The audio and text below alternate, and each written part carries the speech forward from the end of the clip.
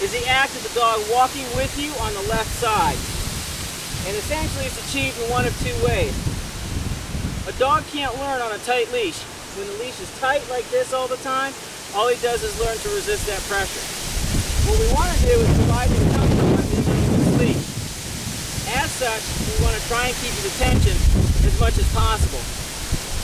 He's a 14-week-old puppy. His attention span is about as long as the attention span of a gnat.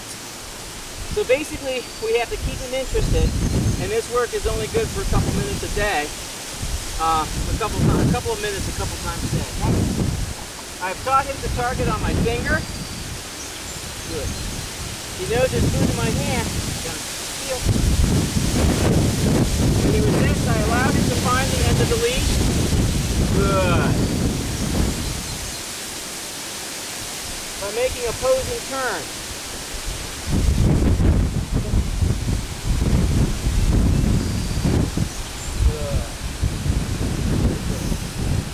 Are rewarded for the sit, not for his failure to heel.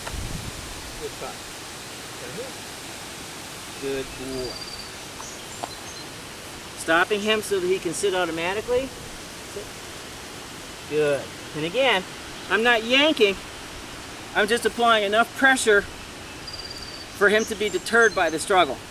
So when he hits the end of the leash, essentially he's like, you know, he's pretty moderately uncomfortable. I don't think I want to do that.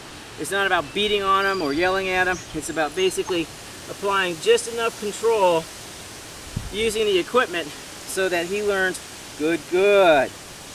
That the more attention he pays,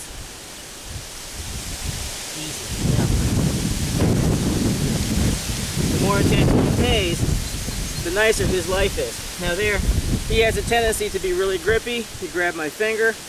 And when I went to correct him, it was much more mild. I just grabbed the side of the cheek right there until he basically decided to close his mouth off of my hand. Good boy. Good boy. Okay. Nice job. Let's go. And again, the expectation is that he move with me, not in opposition to me. So when I see him heading away, I move in opposition to him. He travels behind me. I pull him forward a little bit.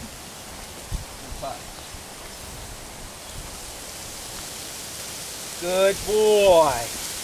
And I encourage him when he's right. Sit. Very nice. And reward him for his effort.